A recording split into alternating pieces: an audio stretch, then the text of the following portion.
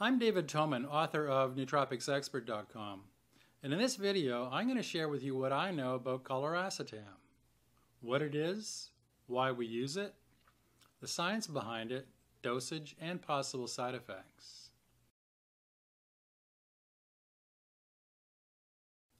Coluracetam is a fat-soluble nootropic in the racetam class of compounds.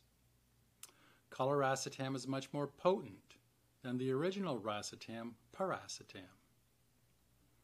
Coluracetam was patented by Mitsubishi Tanabe Pharma in Japan in 2005, making it one of the newest racetam-based nootropics. The patent for Coluracetam was later sold to Brain Cells Inc. in San Diego. Brain Cells is a small privately held biopharmaceutical company specializing in developing compounds for the treatment of major depressive disorder, treatment-resistant depression, and Alzheimer's disease. Now, Coluracetam is similar in structure to Piracetam, and like all racetam nootropics, it has a pyrrolidone nucleus at its core.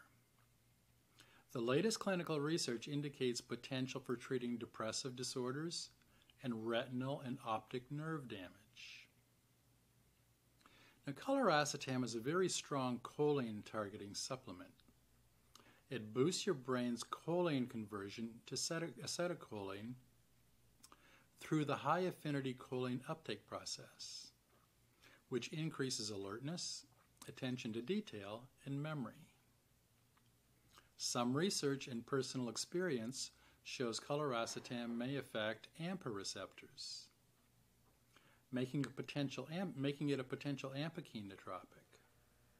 Now, this would explain the stimulant-like effects without the side effects of traditional stimulants. And Coluracetam shows some anxiolytic or anti-anxiety qualities, helping improve mood and quieting anxiety. So, Coluracetam increases attention span, alertness, and it boosts long-term memory. But Coluracetam versus Piracetam, what's the difference? Well, Piracetam was the original racetam that started the nootropic movement, and it's a cyclic derivative of GABA. It affects the neurotransmitter acetylcholine by helping acetylcholine receptors accept or to be more sensitive to acetylcholine. Coluracetam boosts acetylcholine in the brain, but it does it through a different mechanism of action. Rather than making the acetylcholine receptors more sensitive to acetylcholine, it actually increases the synthesis of acetylcholine from choline by affecting the high affinity choline uptake process. So how does it actually work in your brain? Well, a couple of ways in particular stand out. First, Coluracetam boosts your brain's choline uptake by targeting and working with the high affinity choline uptake process in the brain's neurons. Acetylcholine is made up of choline and acetate. This must be available at the neuron terminal at all times so that acetylcholine can be synthesized whenever it's needed. Free choline circulating in the blood crosses the blood-brain barrier and is taken up by cholinergic neuron terminals. It gets taken into the neuron by the high-affinity choline uptake system. The synthesis actually takes place in the synaptic cleft, the space between the neurons as it travels into the neuron. Now, the high-affinity choline uptake system is temperature, energy, and sodium dependent. This system is the primary means by which choline is needed for synthesis of acetylcholine so that it's transported into the neuron. And this is the rate-limiting step of the production of this critical neurotransmitter. When this system breaks down or it doesn't work as efficiently as it was designed, you experience problems with memory, learning, and brain fog. Coluracetam affects this process and helps it work more efficiently. In fact, it seems to boost the high affinity choline uptake process, even in damaged neurons. Increased acetylcholine in neurons helps improve memory, boost cognition, and it provides better decision-making capabilities. Now, the second major way that it helps your brain is coluracetam seems to improve AMPA potentiation. AMPA receptors are affected by glutamate, which work in the brain and central nervous system to improve alertness and cognition. Coluracetam works with both AMPA potentiation and choline uptake enhancement. This combination seems to help improve mood disorders without affecting serotonin levels.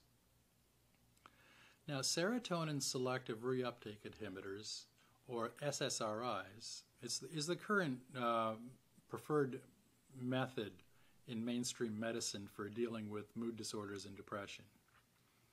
But they come with a list of really nasty side effects.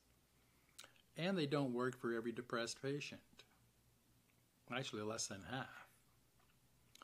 Now, research has reported that coluracetam was beneficial in treating major clinical depression and anxiety disorder without affecting serotonin levels in the brain and without the side effects that go along with disrupting serotonin.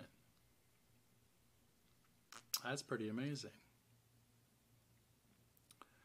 So we've got the research behind coluracetam is very limited, but it does show that coluracetam restores the synthesis of acetylcholine, it restores long-term memory, it improves working memory, it relieves symptoms of severe depression, it treats symptoms of general anxiety, it increases choline uptake even in damaged neurons, and it repairs retinal and optical nerve damage.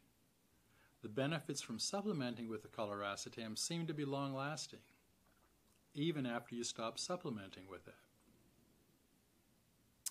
So how does coluracetam feel when you take it as a supplement? Even with very small doses, you should experience a decrease in anxiety and improved mood. Overall energy levels should go up. Unlike the effect commonly produced by stimulants, coluracetam offers a more relaxed, calm, and free-minded kind of thought processing. Coluracetam acts quickly to boost long-term and working memory and word recall. And many nootropics uses report that colors are crisper and enhanced, and sound and audio seems to wash through them. Some even report that coluracetam enhances meditation. There is an extremely pleasant sense of being at peace with the world. Now, as I mentioned earlier, the research behind coluracetam is limited because it was discovered in the late 90s. So it's new, and there's been very few clinical trials done in humans. Most of the clinical research has been done on animals. If you'd like to see some of that research, go to the coluracetam article on Nootropics Expert, and I've got links through to the clinical studies. You'll see things like coluracetam improves provides long-lasting cognitive improvement, and coluracetam improves working memory.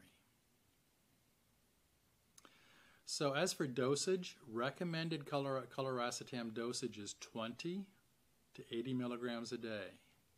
So 20 milligrams would be taken in two 10 milligram doses. One coluracetam dose in first thing in the morning and one in the early afternoon. Higher doses of coluracetam are based on clinical trials, most done on animals. So when first adding coluracetam to your stack, most people start out with much smaller doses just to see how you react. Coluracetam is typically sold in powder form. Smaller doses are often taken sublingually for faster and better absorption. In other words, taking 10 milligrams and stick it under your tongue. Let it dissolve. Since coluracetam is a fat-soluble nootropic, you should take it with a meal containing healthy fats, or take it with a tablespoon of extra virgin coconut or olive oil, or other similar healthy fat to ensure quick absorption. So for side effects, coluracetam is considered non-toxic. It's considered well tolerated and safe. Many first-time users of Coluracetam report fatigue, which is often a result of starting with too high a dose. Now remember, Coluracetam works by enhancing choline uptake in your brain. Choline is a precursor to the production of acetylcholine. If not enough choline is available in your system, you'll feel the side effects, including fatigue. Side effects are rare but can include anxiety, fatigue, headaches, nervousness, and nausea. Again, the side effects are often a result of unusually high doses of this nootropic. And the headaches from using Coluracetam typically happen when you forget to combine it with a good choline supplement. Headaches are often a symptom of a choline deficit in your brain. So, I mentioned earlier, Coluracetam is usually sold in powder form. A couple of companies do offer it in a liquid, making it easier to dose and for taking it sublingually. So my nootropics expert recommendation for Coluracetam is 20 milligrams to 80 milligrams a day. And that's my report on Coluracetam. If you want to see links to some of the studies I talked about, go to nootropicsexpert.com and search for Coluracetam, or click on the link below this video. There you'll find a full transcript of this video, and you'll find dozens of articles on all the well-known nootropics on Nootropics Expert. If you have any questions or you want to share your experience using Coluracetam, go to my article at nootropicsexpert.com and leave it in the comments section at the bottom of the article. If you want to see more videos on all the popular nootropics used today, subscribe to this channel before you leave. I'll be putting up new videos on nootropics and optimizing your brain every week. I'm David Toman, author of Nootropics Expert.